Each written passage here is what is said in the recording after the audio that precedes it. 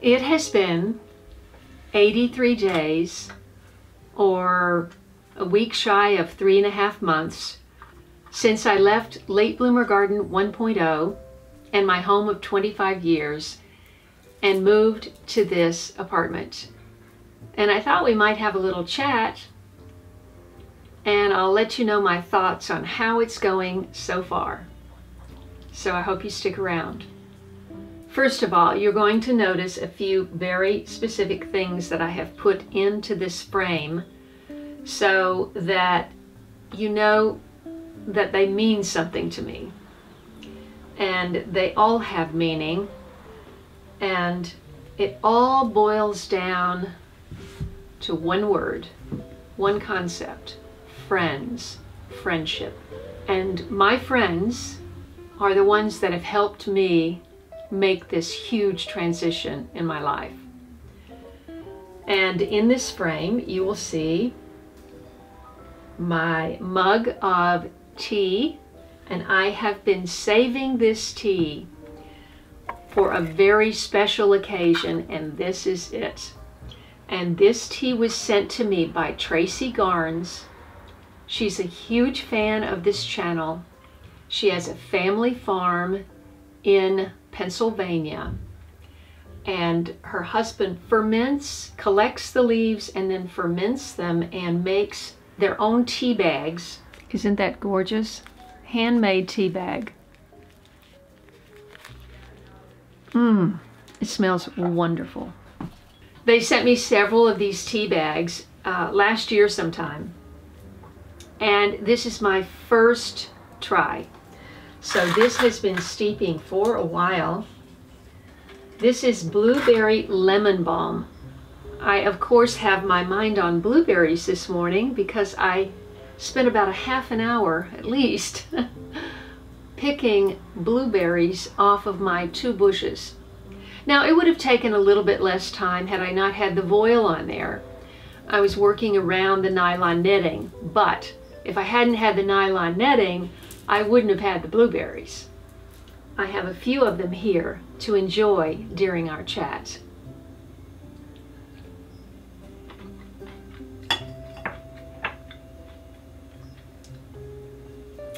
This is the best blueberry harvest I've ever had in my life. Last year I thought was great. This year's even better. Back to how it's going. Let me try the tea.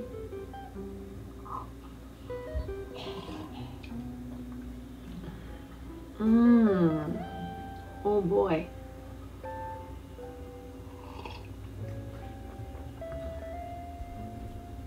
I taste the blueberry and the lemon balm. That's delicious. And here I have comfrey balm, and I have been working my hands really hard, if you've seen me putting storage systems together and gardening without help, and this comfrey balm is, I can't even tell you how good that feels. Oh, wow. That was made by my friend Olive. Things I've learned through this experience, because I literally have not lived in an apartment without my own washer and dryer since 1987. Maybe before some of you were born. Like I learned in New York, old buildings were designed for people to live. This particular building was built in the 1930s when they had families living here. I have a dining room. We have clotheslines on the top of the carport out back, a laundry facility in each building, and we can hang our clothes on the lines to dry if we like, and of course most of the time it's clear here and not raining. So the sheets just smell incredible. I'm close to the ocean, so I'm very lucky. The transition from my house to here, like leaving my garden, has been actually less heartbreaking than you might think. I have this fan, Kevin, in Florida, and he's often telling me just to look forward and not look back. That advice sunk in. I have just been looking forward and dealing with the day-to-day. Now, if you had said to me that I was going to be moving just before a pandemic, a worldwide, I mean, what's the chance of that? So not only did I become an empty nester last year, and then, you know, had to get the house ready for, that was so overwhelming to get all of that done. And, you know, I thank God that it happened when it did, and it got done. If it had to happen, that it got done when it did.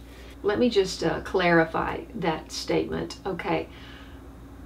It would have been better to be in my house during the stay-at-home order, because I would have had my garden. And I could go out every single day and make a big mess if I wanted to.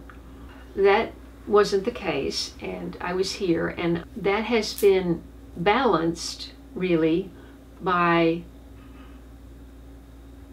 the warm welcome in this apartment complex. Of course, I had very good friends that lived here before. They've lived here for a long time. I am Auntie Kaye to their daughters. They wanted me here, and they didn't want me in just any apartment. They wanted me in this apartment so we can look into each other's kitchen window. It is a journey. It's not really a transition. It's a journey. All of life is a journey. You know, when we have children, we think, oh wow, we're just going to have children for the longest time. And, you know, 18 years go by and they're gone. And you think, while it's happening, you think that 18 years is a long time. And after it's gone, you think, oh my gosh, that just went by like that. And now they're gone. And I also wanted to point out these lovely flowers. These were given to me by my friend here in the building. You saw that in one of my videos, one of my indoor gardening videos. She gave me this too. Look at that. Isn't that gorgeous? Oh. So, in addition to moving, it was just unbelievable. I had the help of a very good friend. Haven't seen him since. If it hadn't been for Stan and V, Celine, who helped me there at the end, oh my goodness. I couldn't have gotten out on the deadline because it just doesn't rain here very often, and suddenly we're in 3 days of rain without Stan's help. I mean, we loaded up his SUV twice, and I'm upstairs, as you know, and he parked in the back, and he brought everything in those 2 cars up here himself, because at that point I had already developed laryngitis. We were wearing masks because, well, the virus was out there, but we hadn't been ordered to wear masks or anything like that. But his wife was concerned about him getting sick, being around me, so he told me once I came up, just to stay here, and he would bring everything up, and he did. And what an angel. Oh my gosh. My late bloomer angels, it's been incredible. The generosity of my friends. And that's what this video is dedicated to, is friendship, and how much friends mean to me, and all of the help that I've gotten. Because there's been so much to think about, I haven't been thinking about my plants in Late Bloomer Garden 1.0. I know that they're being watered and that they're all still there. One of my followers suggested that I get a dwarf Meyer lemon tree for here. I don't know that that's a wise decision. The upside of having a curfew is that it's much quieter at night. But nobody wants to have a curfew, and nobody wants violence, and nobody wants any of this stuff going on. I am trying very hard to put a smile on my face and try to inspire other people in spite of all of this. And I've actually been very surprised that I've been able to make as many videos as I have. I've kind of lost count of how many I've made, but when I think about the first 5 years of this channel, 2012 through 2017, I made 2 videos a month. And now I know that sounds ludicrous now because everything changed. Being able to do thoughtful videos where you really go back and you pull footage that you shot a long time ago and you compare. I did a little bit of that in the last video, and you finish that and you turn around and you got to be doing another one. So it's, even though I have tons of ideas about indoor gardening that I can share, a lot of people are writing me going, I'm so glad you're sharing this, because I have a very small space and many people do, and I want to encourage everybody to grow in whatever space they have. So I have been pushing myself more so than trying to make my apartment livable. It's barely livable. In addition to all of that, my mother her health is failing. I've read these stories about people losing their parents during the virus crisis and not being able to have a funeral and not being able to be together as a family. And oh, it's just heartbreaking. It is heartbreaking. I'm just hoping that she can hang on. Every time I talk to her, I said, I just want you to hang on till I can get over there. I have plans to go. Hi, Lyndon. You might be wondering how Lyndon is. Come here, come here. Oh, I haven't cut her nails, so I'm going to have to be very careful. She doesn't like to be picked up very much. But can you say hi to everyone? Isn't she pretty? Now her mother was a stray, and she looks like some kind of purebred cat. She's so beautiful, but she's not. Okay, she's going down, and I'm brushing off the cat hair. I'm going to be staying somewhere that's within driving distance of my mother, and just kind of wait and see if I can get in to see her. I did get a complaint from a resident.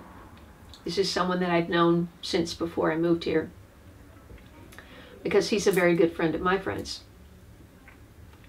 And he was very nice, but sound really travels in the Rose Alley. And because this complex does not have air conditioning, people have their windows open. And I was out shooting my last video. I think I started about 7:45. And he told me that I woke him up. And I said, I was talking very softly. And he said, oh, I know you were. I know. I could tell. But still, everything travels. And so now it's even more challenging. Anyway, those are my thoughts. I'm not thinking too far ahead because, you know, the main reason that I would stay in Los Angeles is for acting. I'm still an actor. Of course, nothing's happening and hasn't been happening for a while. I have to decide whether I want to stay here for the hope, the potential of work, which I would still very much like to do, or just go to my homestead somewhere and just create my own homestead, no matter what size it is. That's something that I'm going to be looking at during my trip. Now that this apartment is starting to get to feel organized and to feel kind of homey a little bit, this is what I felt all along, and I would love to keep this as my Los Angeles place and have a bigger property with a great garden somewhere else. After all, almost anywhere else in this country, gardening is from March to October at the most. Have my garden somewhere else and come back here in the winter? I mean, you know, there could be worse things. So the two things that have made this a great experience and taken my mind off what I had before and just thinking about what I have now and what I may have in the future are my plants and my friends. You know, of course I have the support of my family, but those are all phone calls because I haven't seen any of my family members since March, April, May, yeah, 3 months and a week. I And I'm kind of jealous of the people that during this stay at home, you know, they actually have a family, like downstairs. The whole family's there, you know, the husband, the wife, the 2 little kids. Over there, husband, wife, 2 daughters. In that way, it's been hard, just being alone. And not, so I really look forward to seeing friends and family as soon as I can. Thank you so much for everything, that all of your prayers and good wishes, and it's really made the difference. I couldn't be more filled with gratitude and humbled by your patronage and friendship and love and prayers. So thank you, God bless you, and take it away, Kaye. Thanks so much for watching this channel, liking my videos, and especially sharing them with your friends. And I look forward to seeing you in the next video. Well, first of all, you're going to notice some very, right over my head. Where was I? The battery died. Where was I? Where was I before I interrupted myself? I was talking about something very important. I guess that's what pandemic means, worldwide. Pan-American. Remember Pan-American Airlines? It rubbed in, it soaked in, it sank in, wait, what's the word?